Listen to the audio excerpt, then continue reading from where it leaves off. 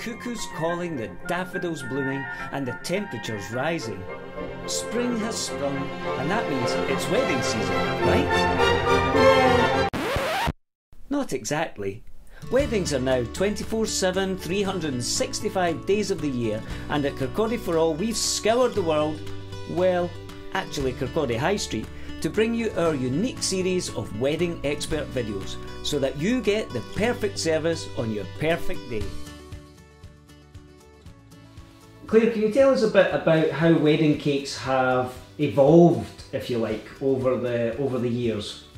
Okay, well, years ago, obviously, a lot of cakes used to be your traditional fruit cake. So a lot of people would like to keep their top tier and have it and keep it for when their first child was born. Nowadays, flavour-wise, there's hundreds to choose from. You know, we do things from white chocolate and raspberry to chocolate orange, and fruitcake tends to be fizzling out now, so I hardly do any fruitcake weddings anymore, although they're most certainly welcome. In terms of style, what we've found is that your traditional cakes are kind of more royal icing, and they've got a lot of detailed kind of traditional piping, whereas nowadays people are going for, you know, your naked cakes. So these are really popular, and your naked cakes, they're not covered with any icing or anything like that. It's basically your sponge. They're filled with the buttercream and your jam and whatnot, and then they're decorated with fresh flowers or fresh fruit.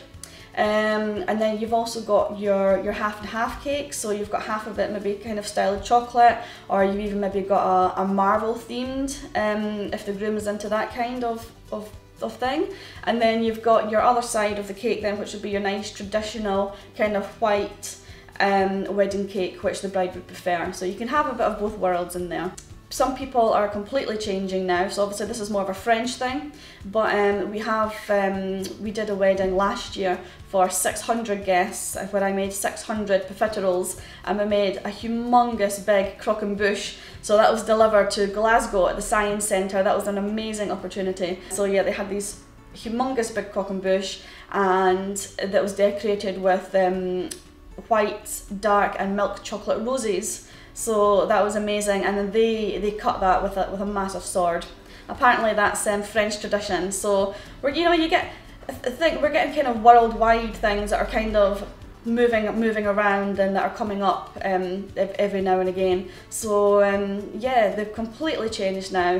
Wedding cakes are a lot more exciting, a lot more kind of vibrant. In terms of colours, they're not necessarily just your white kind of cakes anymore. So I've got a few cakes coming up this year actually. You know, you've got your skulls on them, they're black, and you know, they're completely black cake, and they're decorated with red roses and things like that. So yeah, a lot of cakes are more personal, and I think people are you know, they're not scared to have a cake that suits them personally, as opposed to back in the day when the traditional thing was to have a white cake, decorated, very traditional. So yeah, they've definitely changed.